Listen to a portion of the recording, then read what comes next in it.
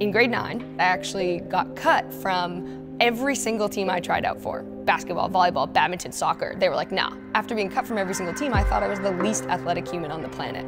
I had a high school teacher see me in gym class, and he was like, you need to do the sport of track and field. I found hurdles, and hurdles made running fun for me.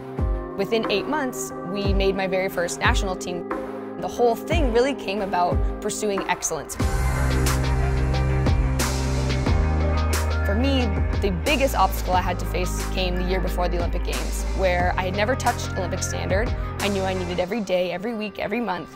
And the year before the Olympics, I was told I had developed a stress fracture in my femur. The doctor originally tells me I need to sit down for 3 months. I survived the 3 months, I go back and I'm like, okay, can I go, can I train, is it healed? He says, no, sorry, it's actually not healed yet. Come back in another month.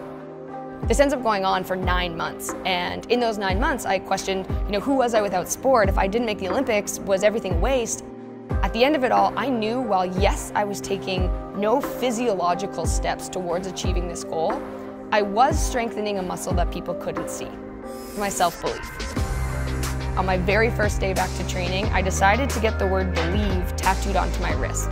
And I said, when I make the Olympic Games, I will put the Olympic rings underneath. And I started training, and 6 months later, I blow my own mind, I win the Olympic trials, I go to the Olympic Games and finish as an Olympic semifinalist, and put the Olympic rings exactly where I said.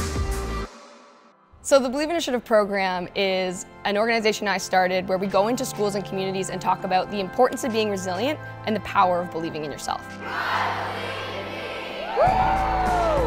I started track and field in high school, and I had that teacher who believed in me first. Not everyone's gonna have that teacher in their life. Not everyone's gonna have that person to believe in them, to see the potential that they have.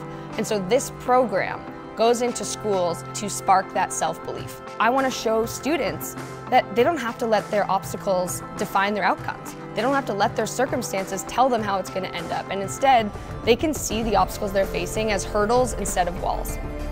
So we've been in over 60 schools across the country. We've spoke to 30,000 students, and as a result of this work, we've seen students build resilience and foster this self-belief where we challenge them, what if you believed you could?